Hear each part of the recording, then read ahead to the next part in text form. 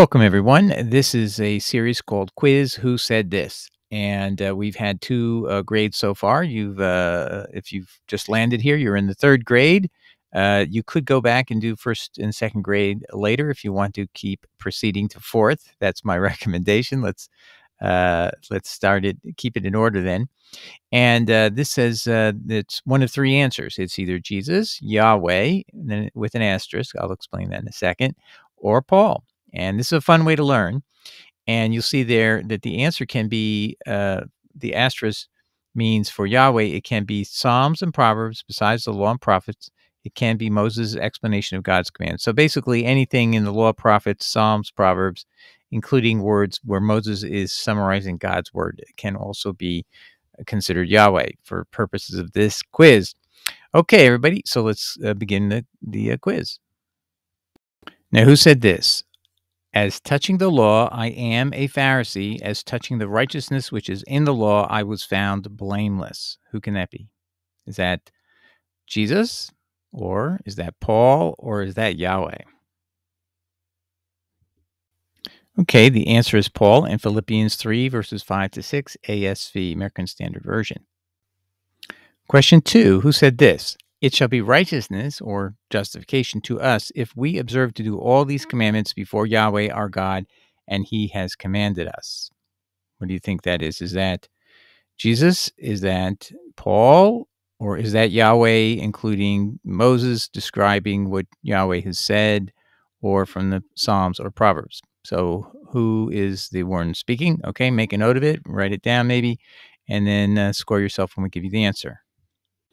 Okay, and so the answer is Deuteronomy 6, verse 25. This is the web edition, which, by the way, always shows you where the name Yahweh exists and was hidden by our King James and all the other Bibles, thinking that if we said the name, somehow we're going to go to hell, and that's false. That was a Greek Septuagint mistranslation of the Bible of Leviticus 17, which in the Greek false translation is the Septuagint. It said, if you even name the name, meaning speak the name of Yahweh, you're going to hell. You've committed a sin. That's blasphemy, according to that. In fact, it's an unpardonable sin. False. It's if you insult the name of Yahweh, and that's how bad the Greek Septuagint translation was. Okay. Anyway, that's and it's Moses speaking about Yahweh's principles. Okay, so let's go to quick. I hope you got that correct. So now make a note of what your score was, and let's go to the question 3. Next, question 3. Who said this? Who said of the law at least 11 times that it was, quote, eternal for all generations? The law given Moses. Who said that? Is that Jesus? Did Paul say that? Or did Yahweh say that 11 times? What do you think is the answer? Make a note of what you think the answer is, and we'll see if you get it correctly. Okay, and the answer of where eternal for all generations appears, it appears in the words of Yahweh, at least these 11 passages. And my studies later showed there's at least 19 passages. You do very careful research on all the synonyms or the other ways of saying eternal for all generations, that you'll come up with 19. Okay, so let's go on. I hope you got that correct, and we'll go on to question 4. That's interesting. It finally worked. All right, question 4.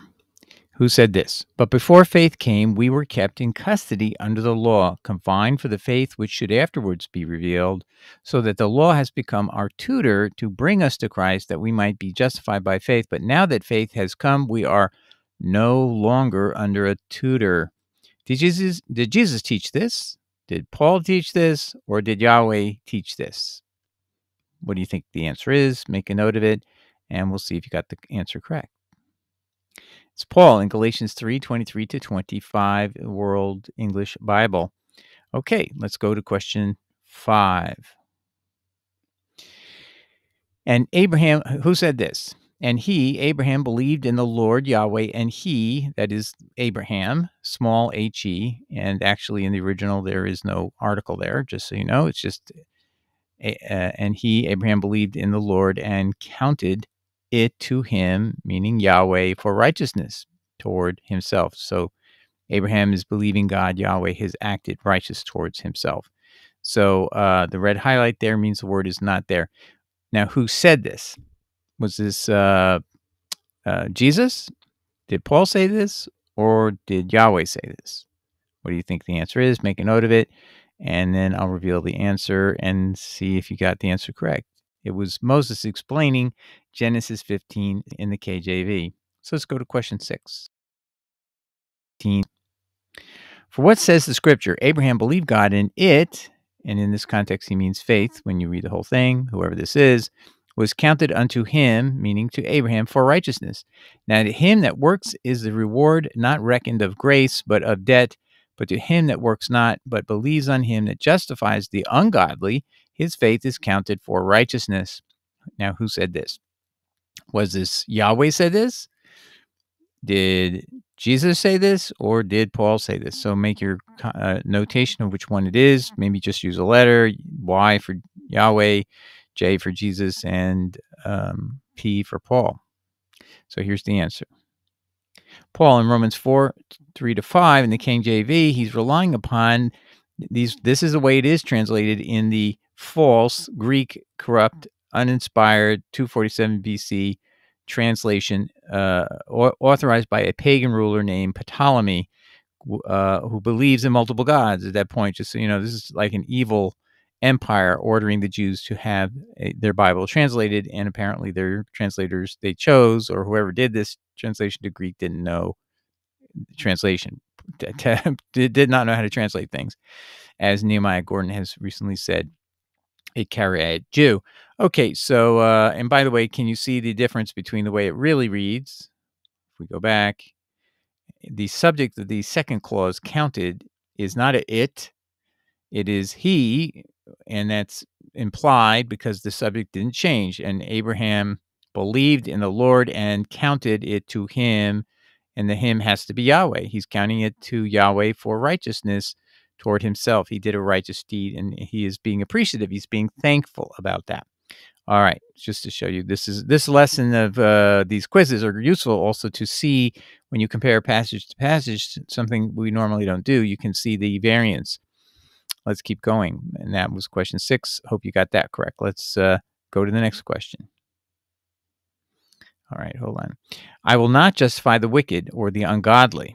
Okay, so did Paul say that? Did Jesus say that?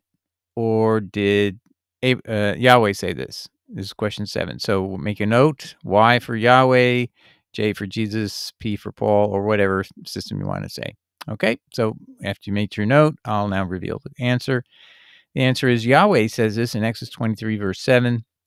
The word there for wicked is rasha. It means wicked or criminal. It means someone who's unrepentant, essentially a person who is ungodly. So it's important because if you go back here again, comparing verses to verses, Paul said God justifies the ungodly here in the bottom part of this passage of Romans 4, 3-5. Let's keep going. But if a man, now who said this? But if a man be just and do that which is lawful and right, and has walked in my statutes and has kept my judgments to deal truly, he is just. He shall surely live, says the Lord Yahweh God. All right. So did Paul say this? Did Jesus say this? Or did Yahweh say this? Let's see. Make a note of which is your answer, and then I'll reveal the answer now. The answer is Ezekiel, quoting Yahweh in Ezekiel chapter 18, verses 5 and 9 in the KJV. Next one is question 9. And the publican, and now who said this? And the publican, standing afar off, would not lift up so much as his eyes unto heaven, but smote upon his breast, saying, God be merciful to me, a sinner. I tell you, this man went down to his house justified rather than the other. For everyone that exalts himself shall be abased, and he that humbles himself shall be exalted. Now, who said that? Did Paul say this is how you get justification? Did Jesus say this is how you get justification? Or is this Yahweh's words directly, saying attributed directly to Yahweh? So let's see what the answer is in number 9. Jesus in Luke 18, verses 9 to 14, KJV. So Luke understood Jesus' message of justification is not the way others say, but is according to what? According to your repentance from sin and the direction you're going to change. And God will be merciful to someone who's confessing, I'm a sinner and I need your forgiveness and justification. But that means you're humbling yourself and begging for mercy, not because you have nothing to repent from, nothing to change from, nothing to offer God. Did you promise to repent and change your mind about things, to follow Yahweh's rules or God's rules? It's all of those things you must do. You must repent. Jesus said, unless you repent, you will likewise perish. There's a meaning to the word repentance. It's changing your mind and direction about your sin life and not just begging for forgiveness of it with no change of heart and soul and direction. And that's the difference between the publican and the tax collector. And by the way, John MacArthur says actually a very wise thing. He says, but the one occasion where Jesus actually declared someone justified provides the best insight into the doctrine as he taught it, not as other people teach it, as he taught it. And justification is not by simply believing in three facts about Jesus' death, burial, and resurrection as Jesus sees it. Others see it differently. We can admit that. Paul sees it 100%, 180 degrees opposite of what Jesus is talking about. I'm going to give you a bonus point. Maybe you're falling behind and you're not sure you're going to get to 7 by the end. So let's give you a chance to get an answer, but it's going to be a little harder than usual. I'm going to ask you what prophet of Yahweh is quoting Yahweh here. So you have to know the book of the law and the prophets who that prophet is speaking. Okay. Here's the quote. The word of Yahweh came unto me. Again, when the wicked man turns away from his wickedness that he has committed and does that which is lawful and right, he shall save his soul alive, because he considers and turns away from all his transgressions that he has committed. He shall surely live, he shall not die. Who said that? Which prophet? This is a bonus point of 1 point. So give it a thought. Is it, just think of all the prophets. There's Hosea, Amos, Nehemiah, Zechariah, there's Ezekiel, there's Isaiah, there's just a whole bunch to think about. So which one? All right. So I hope you've written it down, and now we'll reveal who it was. It's Ezekiel in 18 verses 27 to 28 in the King James Bible. By the way, notice how that lines up with how Jesus teaches and does not line up with how Paul teaches. Just saying. So whoever wants to follow Paul, you have to explain how these things are so different. Okay, so we're on our last slide. I hope that you're at least at 6 so you can pass this grade. This is the 3rd grade. He that loves his life loses it, and he that hates his life and this world shall keep it unto life eternal. If any man serve me, let him follow me, and where I am, there shall also my servant be. If any man serve me, him will the Father honor. Okay, so who said this? Was this Paul? Was this Jesus? Or was this Yahweh? Okay, so the answer was Jesus in John chapter 12, verses 25 to 26 in the American Standard Version. So I hope you did at least 7, and you can pass on to the next series of quiz questions.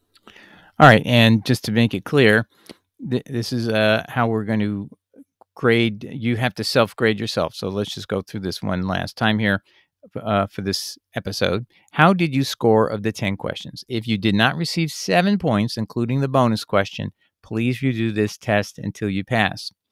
And once you pass, please then go to the 4th grade test, and you'll keep going on to the whole series. Okay. God bless. Take care, everybody. Ciao. Bye.